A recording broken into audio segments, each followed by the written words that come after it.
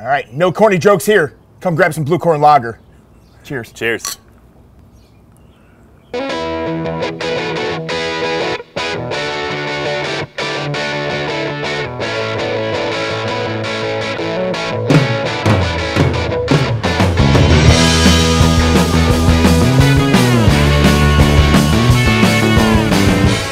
Welcome to the sunny Confluence Beer Garden. We're here in the middle of June. We're on the cusp of summer. I'm John Martin, co-founder, head brewer. I'm joined by Daryl Michaels, one of the brewers here at Confluence. So what do we have today, Daryl? Today we've got the blue corn lager. So what makes this special? You're looking at it right here.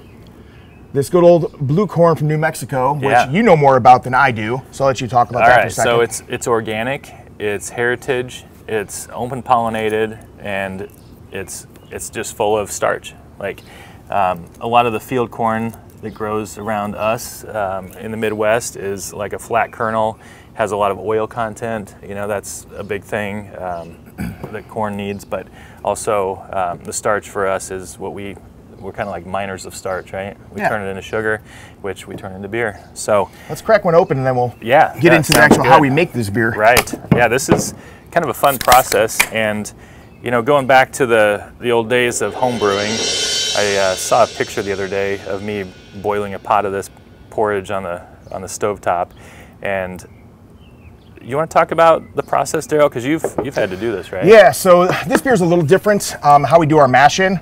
Cheers first. Yeah. Cheers. Yeah, cheers. This beer is a little different. How we do our mash in. So the day before, we'll mill all the corn and about 55 pounds, one bag of pilsner, and we'll mill that in at a higher temperature, and we'll let it sit overnight. It's called the cereal mash, and that'll sit overnight, and then the next day when you come in, the mash kettle is really cool looking. It's got this like really dark like blue tint to it. It looks like porridge almost, and then we'll actually mash in, and that blue just disappears then. Yeah. Goes away once we add all the rest of the pilsner malt, some wheat malt, acidulated. Yeah, so it's a great build. It's a starch-based color, I think. So when we convert that starch to sugar, it just kind of disappears. The other important thing that we do in that mashing process, it's called a cereal mash. And so typically we're working with malted barley, but this is just like corn out of the field. So what we have to do is expose that starch, and we do that through heat.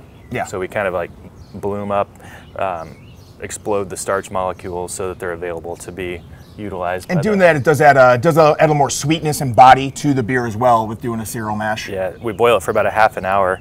And so typically we're making 40 barrels of this, and we're able to get ahead on the first batch, you know, by doing that cereal mash, but then the next day we're making the second one, and we have to do the cereal mash during the day, and it just adds a little bit of time to the process. It's a busier day for a lager, but I mean, the outcome is well worth.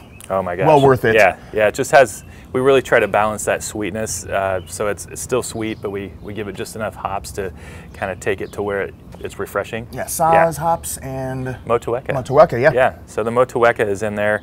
I mean, there's nothing late in the kettle. It's all like 60-minute hops, but the Motueka is a derivative or a lineage of the Saaz hops, so it's kind of nice to pair it with that.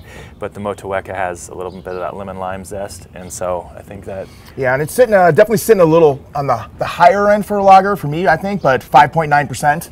So it's like 6% and unders for lager for me. So it's right at the cusp of that 6%. Oh yeah. But yeah, great summer drinking beer. Yep. The inspiration for this beer came from Sam Callione with Dogfish Head. He wrote a book, and in that book he talked about making this malt liquor, and it was released on the 4th of July, and it had red, white, and blue corn, and it was way up there in alcohol, like in the 8-9% range. And he put it in 40 ounces with screw tops. So that was kind of like his little, like, we're gonna make and he served it in a brown bag. So people bought it in a brown bag. These will not be in brown bags on Friday. They will not. So I tamed it down a little. It used to be in the 6% range, and then it was like, you know what, this beer. He dropped down 1/10. It's not that much, guys. 5.9% instead of 6. Is that what it says? Yeah. It is. Yeah. I thought we were in like the 5-7 range, but anyway, you know, it's a summer quencher that'll get you there in a hurry. So. All right. All right. Cheers, guys. Cheers. Follow us on social media. We've got a YouTube channel, Instagram, Facebook, Twitter. Of course, come out and see us in person. You know, we have a beautiful facility here, a nice beer garden that plenty of room on the beer garden. Friday night music during the June and July, so it's a good time. Cheers. Cheers again.